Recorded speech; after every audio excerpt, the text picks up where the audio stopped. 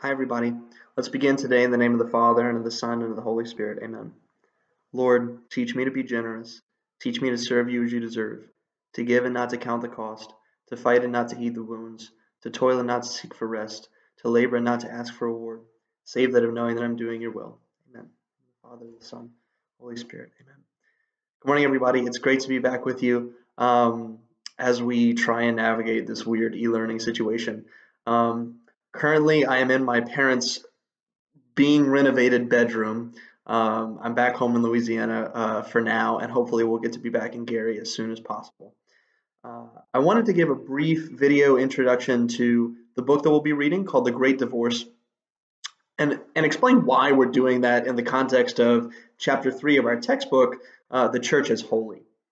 So the book, The Great Divorce, was written by a guy named C.S. Lewis, who's a professor and lecturer at the University of Oxford in England.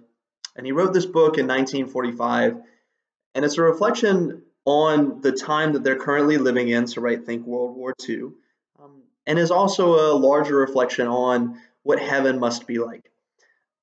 What we find here, and why it's pertinent to us talking about the church as holy, is that holiness only actually ever comes from God himself.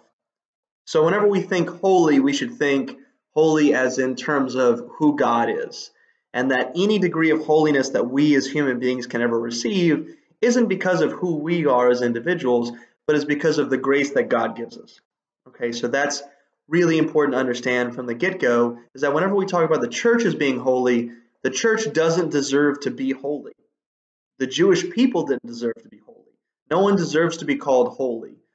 We are only holy because God himself decides to make us holy, okay? And we choose to accept that.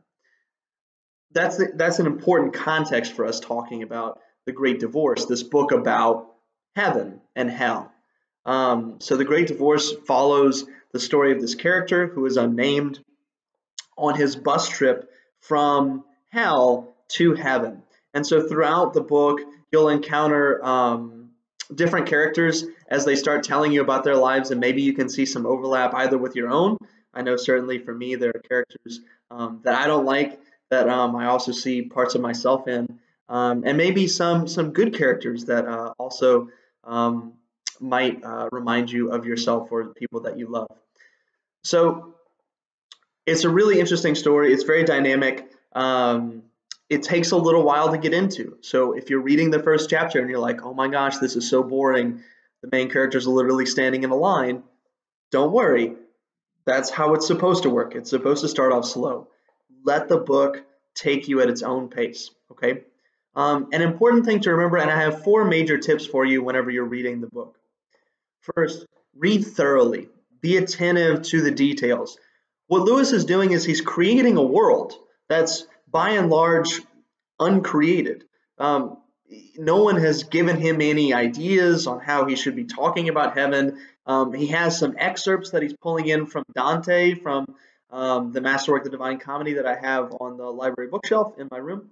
But other than that, and other than general church tradition, C.S. Lewis, this Protestant author, really is just kind of making things up as he goes along. He's pulling from tradition, but again, the exact way that heaven looks is all his own creation. And that's important to understand as we move into it, because it provides us an interesting perspective into what heaven might look like, and then might actually help us to understand some other things we've talked about in class. So yeah, be attentive to the world that he's creating, the colors, the structure, the characters, and what they're all trying to say.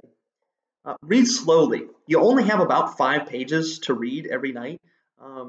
And that's not just so that way you can finish the reading and hop back on Warzone. It's so that way you can do the reading, do it thoroughly, and really engage with each of the words and each of the different plays that are going on in this great big work.